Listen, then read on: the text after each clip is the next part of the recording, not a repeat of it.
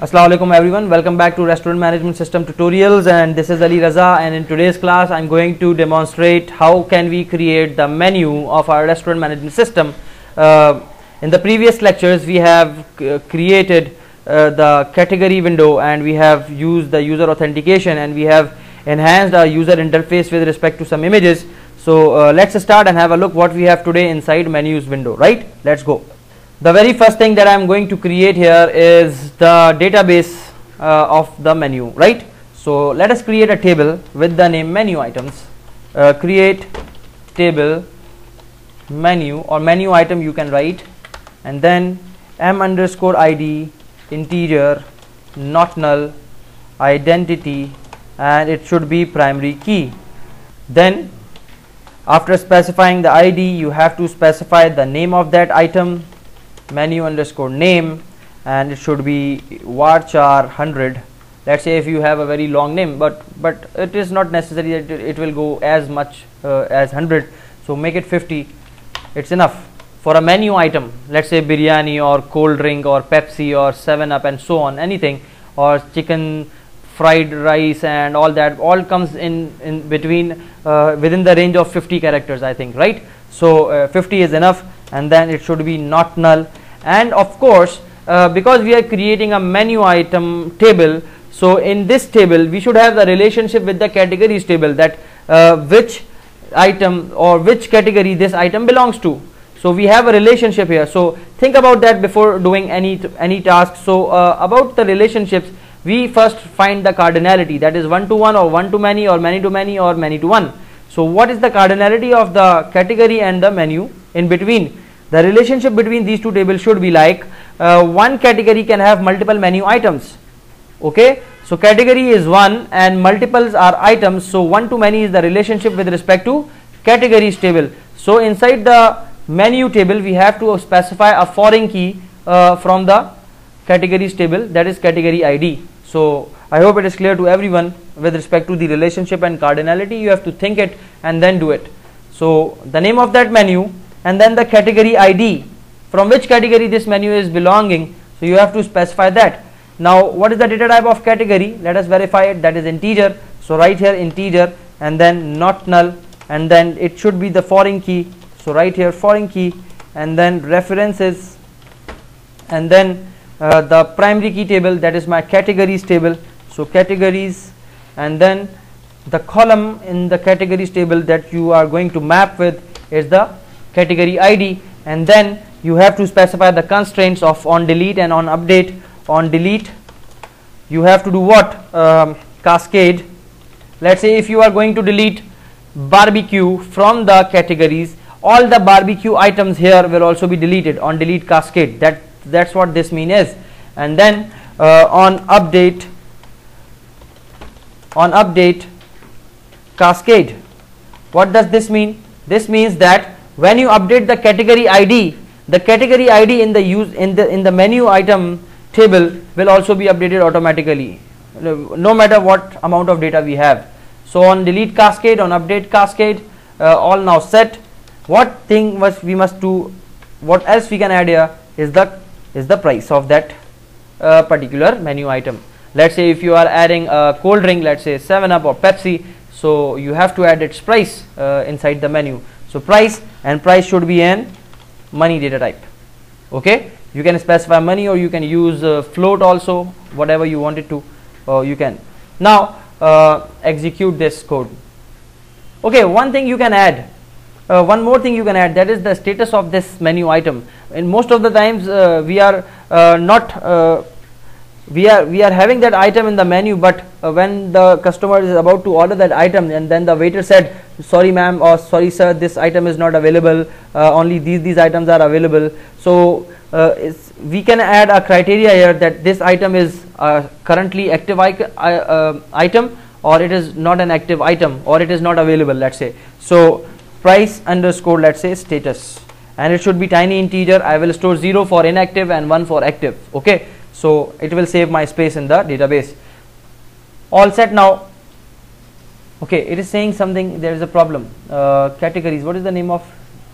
Okay, the spelling mistake I have done in the name of my table. So instead of renaming it, I'm copying that name and pasting it here. Hopefully it is correct now. Commands completed successfully. Now insert, update, select, delete procedures, we have to create it. Create procedure st underscore insert. Insert what? Insert menu item, and then as what parameters you have to create here? Name, varchar 50, and the category ID, that is integer, and the price, that is money, and last is we have the status, and that should be tiny integer. All these are my variables. Now insert into menu, and the values are respectively @name, @category ID, and then @price, and then @status. Okay, so all now set. Commands completed successfully, yes. And then copy this code for update procedure,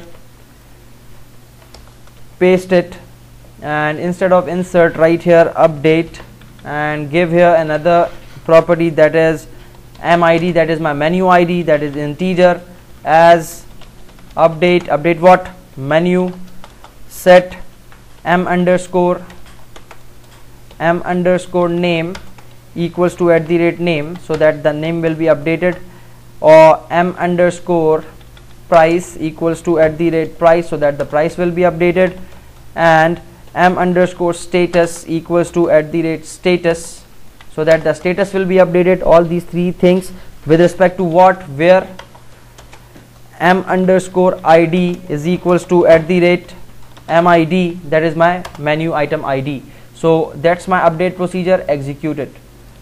Now what? After this we have to write the delete query also. So copy this one and paste it here and remove all the things. Only I need the menu ID. As what you have to specify? We have to specify delete. So delete from menu as where m underscore id is equals to @mid. Okay, so change its name to delete and execute it. Now moving forward, create another procedure for getting these things. So procedure st underscore get menu. Okay, so I wanted to pick up the menu with respect to the category. Okay, or I wanted to select all the menu items. There are multiple variations here in this procedure. So get menu, I'm right now for the current time being I'm getting all the items, but with respect to category we have to retrieve the menu items also. So get menu as select from where? From menu m, and give here a join, because we have a join table, inner join categories CATER with respect to the spelling that I have provided mistakenly, categories, and C is the alias on C underscore ID. Don't worry about the IntelliSense, because I have created just now these tables, so when you restart or refresh your SQL server, the IntelliSense will start working. So category ID, you have to be sure about your work that you have done, and inside menu you have what? M underscore category ID, column name is this, so paste it here, m dot. Now it's fine. Okay, what you have to select? M dot menu ID as menu ID, then m dot menu name as menu item.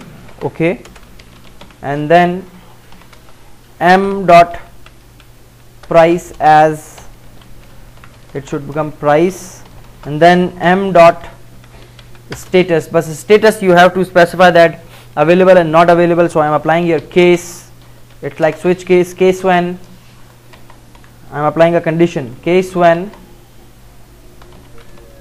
this status is equals, so status is equals to 1. If status is equals to 1, then what to display? You have to display their available, else what? Not available, right? Not available, and then end. That's it. So that's what we will display the records: available, not available, and as status. And then you have to specify C dot category ID also. So C underscore category ID as category ID for our purposes, for our work. I am specifying that category ID, and then C dot C underscore name, that's my column name, as the category name. Okay, so that's what is the category. So when you execute this query, the things will be executed successfully, inshallah. Look, the query is working right now. I don't have any data, so that's why it is showing me blank. So get menu is now fine. You can do one thing more, order by C dot C underscore name, category name. You can order your menu with respect to categories, right? So ascending. Now that's fine. Execute this query, get menu. Commands completed successfully, all things are now set. But now one more thing you have to specify: copy this code and paste it here. Get menu with respect to category. Okay, you have to specify with respect to category, where C dot C underscore ID is equals to @CID. That means category ID. Let's say if I give fast food, so all the items of the fast food will be displayed. If I give here barbecue, so all the barbecue items should be displayed. So I have simply added a condition where category ID equal to this. Whatever the category I will provide, that data, that related data will be fetched out. Okay, so I hope it is clear to everyone. So get menu with respect to category, and you have to specify the category ID @category ID, that is integer, and that's it. Now let us execute this code. So this query is also completed. Now let's go to the menu screen. So menu window, where we have the menu window inside our Solution Explorer. That's, I have created all these windows in the previous lectures together. So now label, and what you else need? Text box, the name of the menu item, let's say 7-Up or biryani or whatever you are going to specify. After that you have to specify the category of this item. Okay, so you can copy this label and paste it. So that's the design part. Combo box, because categories are many, so you have to specify a combo box here, so that all the categories will be listed down. Okay, and then what you need here, label again. After category you have to specify the price, so text box, make it docked, then the price, and the last thing we have to specify is the status. So copy and paste and write here status. For status I am selecting a combo box again, and okay, select your both the combo boxes, go to the properties, make them pop up for validations, and make them drop down lists so that user cannot be able to write in this. And now come to its properties and give appropriate naming. That's my label. So menu item, the first label we have, and then here you have to specify the length, how many length it should be 50. And what is the coding name of this? Menu item text, and then it's a drop down list, so the drop down name should be the category drop down, so category drop down, and then the label should be, it should be category.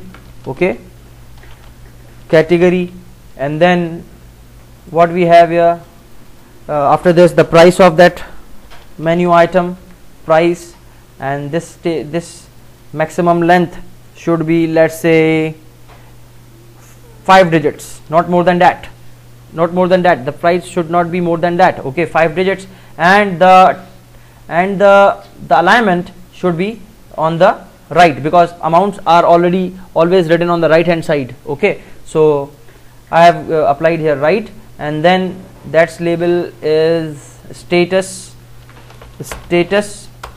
and then it is my status drop down. So status drop down. Okay, now moving forward, and we have to specify a grid. So copy this grid and paste here also. So all the menu items will be displayed here. Add column names appropriately. Category ID and category we have here. We also add menu ID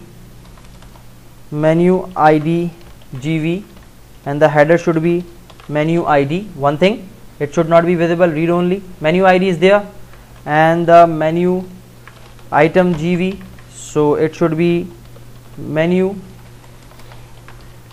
item, the header text, and it should be visible. Now menu ID and menu item ID both are there, and then price GV, it should be price. Category and category ID is also already there. After price you have the status, so the status GV should be displayed as status. And then what else you need here? All things are specified, category and all that. Okay, so close it, and now arrange these items. Let's say the first thing you have to display is this, and then the price, and then the last thing we have to specify is the category, and then the status. Okay, these things are now fine. So this is my grid view that is specified with respect to this window also. Now let's go to the sample 2 window and copy and paste these buttons quickly for overriding these methods. Menu window, go to its code and zoom it out and paste these buttons. Instead of virtual, what we have to do here, override in the current document. Replacements are done.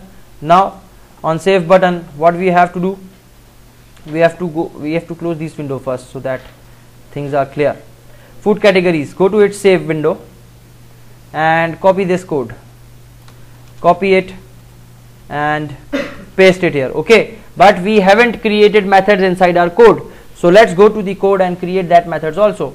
Go to insert, inside insert window, insert class, sorry, copy this category and paste it here. Insert category, instead of this, right here insert menu item, and then what you have to insert here, that is the name, menu item name, and then its price, that should be in float price, and then the status, that should be in tiny integer, so the status, that's it, and the category ID also. So category ID should become second last, so category ID is an integer, so integer category ID. So all things are now I have specified. Now change this, and what is the name of my procedure?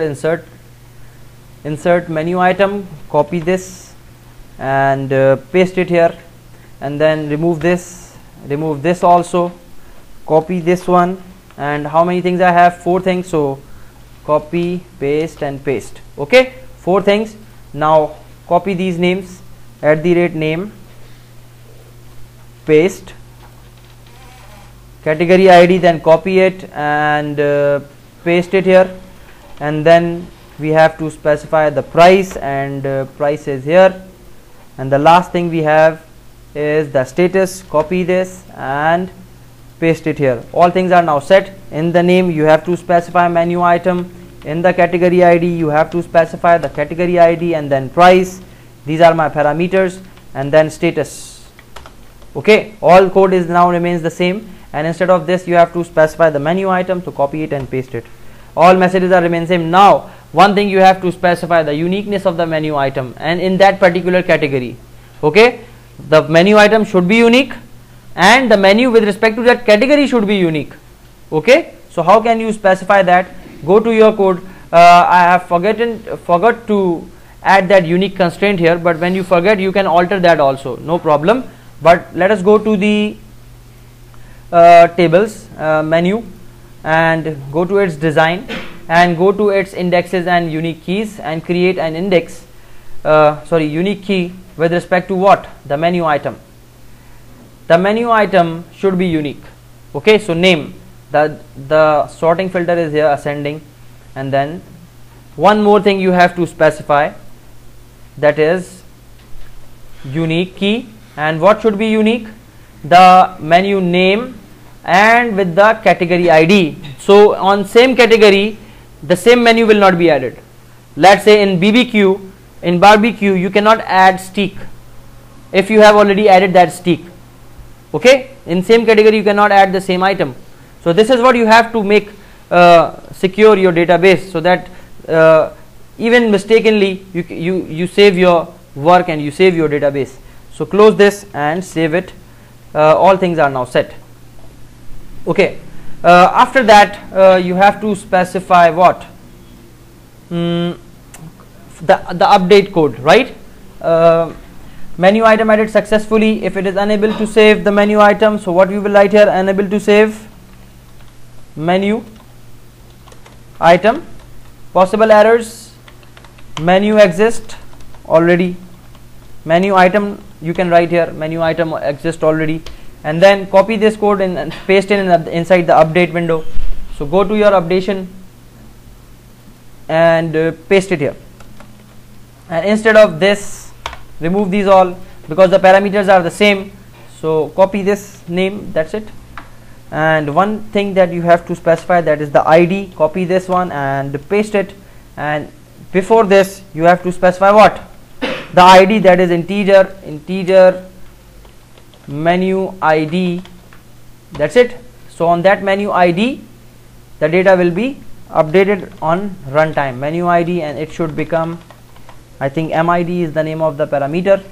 Yes, it's MID. So I have passed this MID here and the menu ID. Okay, the things are updated successfully. The message: unable to update menu item. Possible errors are these. So this is set for update and insert. Now let's go to the retrieval window. Okay, before going to that, we have to change this name, update menu item. Okay, now fine. After that we have to specify the retrieval. Go to our retrieval class, and then instead of add categories, copy this and paste it here. So when you are retrieving all the things. So what things you have to specify? Let me add in this. So first thing, we have to specify the category ID, category name, and then we need data grid view column.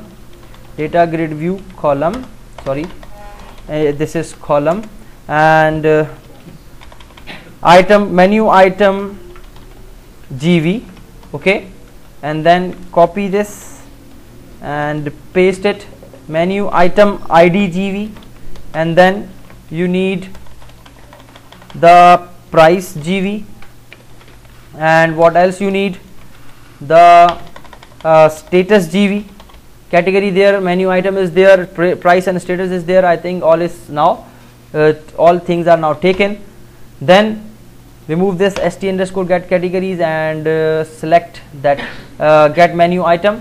So get menu, copy and paste it here, and after that you have to specify some columns, 1 2 3 4 5, and then category and category ID. Remove this, remove these things, and then category ID, category name, and then what you have to specify here? Menu ID GV, menu item GV, and then menu item ID GV, and then you have to specify the price GV, and then the status GV, and then what we left, all things are now set. Okay, the status and all that. Now inside category ID, what we have? The name is category ID. Copy this and paste it here inside category ID, so that it will be updated. Then category, so we have this spelling. Always copy and paste, because on runtime you forget or you have some spelling mistake. So menu item, so what is the name of my menu item? That's the name of my column. Copy it and paste it here, and then you have to apply the ID. So where is the ID? The ID is here. Copy it and paste it in the ID grid view column, map it, and then you have to specify the price GV. For price you have to select this one, copy and paste it here, and then the status, the last thing we have here is the status.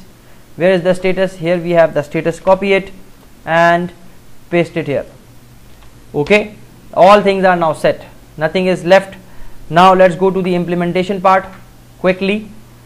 Instead of, we are in the menu window, so insert menu is the select. Okay, so insert menu item. Instead of this you have to specify your menu items. Now what is it asking? Menu item. So menu item text dot text, that's the name, and then what you have to specify, the price text. Okay, I haven't specified the name of that price text, so you can write here price text, and then it is a status drop down, right? It is fine. So it should be convert dot to single because it is in money data type, so single is the appropriate one. Price text dot text, you can apply a regular expression here that the numbers, it should become numbers only, and then you have to specify the category ID. Where is your category ID? We will fetch it, convert dot to integer 32, and category ID will select from category drop down dot selected value dot toString. We haven't loaded the categories yet, we will load it later. And then the status, how can we specify the status? For that you have to write here integer 16 status equals to, I am going to apply a ternary operation. Let's say status drop down dot selected item is equals to what? Available. If it is available, I am doing the reverse effect, question mark, then write 0, or sorry 1, and if it is not available then select 0. Okay, so what will happen? It is saying that okay, you have to convert it into short. So can I write here short? No, it's still saying that you cannot apply this, so put it integer 16. That's a problem of conversion of the type. Convert dot to integer 16, and then specify your 1 inside this. So that's a very unusual thing. Okay, so you have to put it convert dot to integer 16 and then specify 0 in it, so that the data type remains the same. And look, now the error is resolved. Remove these things, undock it. Now it's fine. Now what you have to specify at the end, you have to, still I have left with something, I think. No, everything is now I have passed, but what it is saying that it should be short, so it should be short, not integer 16. So short, and then still it is saying that I have misplaced some data. First thing is string, the second thing is float, the third thing is integer. Yes, the fourth thing I have to pass still, yes, status. The status is in short, so right here status, it should be status. Okay, so now all things are set. Reset disable. Now category, so get what? Get menu items, get menu, what we have the name, get menu items, where it is. Alright, get menu, I haven't changed that name, that was get categories, that's why it is not appearing here. So now it will appear. Yes, get menu, and then what it is asking me? First it is asking me the grid view, and then it is asking me the category ID column, and then it is asking me the category name column, and then it is asking me the menu item GV. So it should be menu item GV, and then it is specifying the menu item ID. So menu item ID GV is there, and then we have to specify here the price column, so price GV, and then we have to specify here the status GV column, that is this one. So hopefully we have called everything. Now copy this code and paste it here, exactly here, and then instead of insertion write here updation, because everything is same, updation, and then we have update menu item, and then you have to specify the menu ID. So I haven't created a menu ID here, so you have to specify integer, and then menu ID is here. Now you can pass this menu ID as the first parameter. So menu ID, that's the case. Then you have to disable and then get menu. All things are now set. Copy this get menu and paste it here in the view. Inside delete, go to your food categories window and copy this delete code and paste it here in menu window, and change what this, and copy the new delete procedure. That is my where is it, yes, here we have. Copy it and paste it. What is the parameter name? It's mid. Copy it and paste it here, or write m. Okay, and instead of category ID you will write menu ID. So that's my menu. Are you sure you want to delete this record? All things are now set. One thing is still left, that is the grid click. When I click here, go to the event, cell click event, raise it, and then specify what food categories, and copy this grid click, copy it and paste it here, and instead of category ID write here menu ID, and in this menu ID you have to specify the menu ID GV column of the grid view, and then the category, because category is now in the drop down. So category drop down dot selected value, and then you have to specify the value. Which value? Category ID GV. So automatically it will be mapped, and then you have to specify the menu text. So menu item text dot text is equals to, copy this code and paste it, write toString because it is in string, and then you have to specify menu item GV because it is the name of the menu item, and then the price text dot text is equals to row dot cells dot toString, and then you have to specify price GV. After that we have status. So status drop down dot selected item, because it is not coming from database, because I will hard code available and not available. So I am selecting here selected item equals to paste it dot toString, and the status that I am receiving from my database, that is status, and store it in the status GV. And then what else we need? Everything is now fetched out. So let's go and load the records.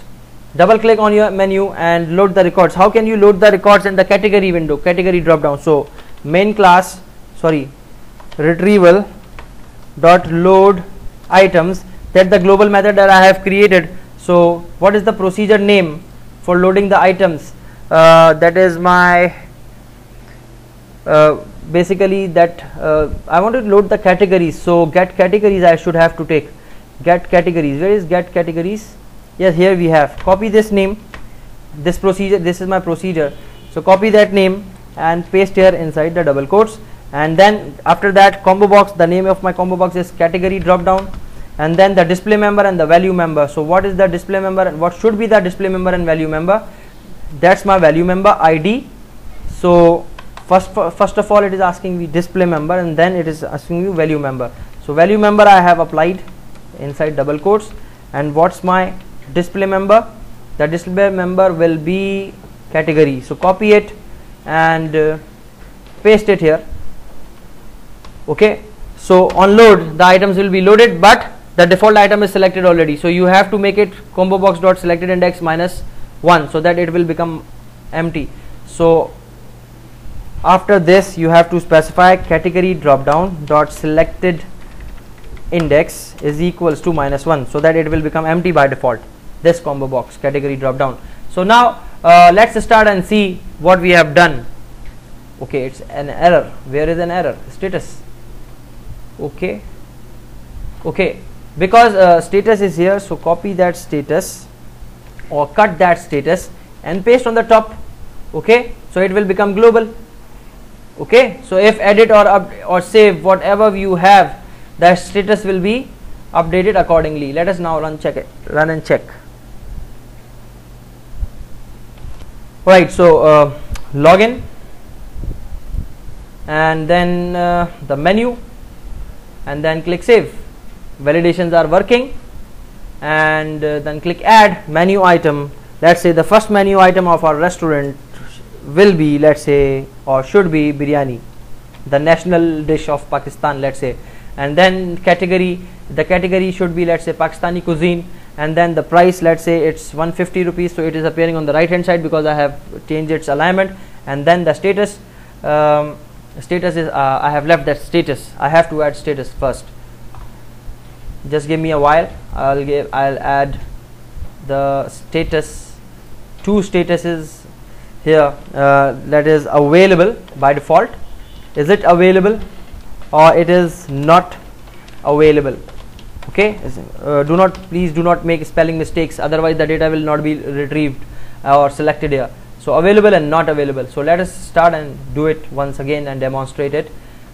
Menu, add, and then okay, you have to disable these controls because I have picked up these controls. I haven't copied paste these controls. So look, when you are opening this window, these are already enabled, so please do disable these controls first, then this will be working. Okay, so menu item is, let's say, biryani, and then the category should be Pakistan, and then price should be 150 rupees, and then status should be available. Okay, and then click save. Biryani added successfully into the system. So alhamdulillah, we have achieved that. And now look, the data is appearing, but the default price is appearing with .4 zeros. So you can remove these zeros via code. We'll see it in later classes, no problem, because today we are running out of the time. So I hope it is clear to everyone. Now instead of 150, if I am adding a 160 and click save, so the amount is updated perfectly. And then if you wanted to view, yes, it is viewing, and if you wanted to delete, then you can delete it also. Okay, one thing that you can do here is change the icon names. You can do that in the sample too. Select all the buttons, go to the properties and click the cursor and change it to hand, so that now the hand will also appear on your every window, whatever window you will go look. Okay, hand is appearing on your button, so it is a good interface now. So hopefully everything is clear to everyone. If you do not understand anything, please do ask me. Thank you so much. Take care. Allah Hafiz.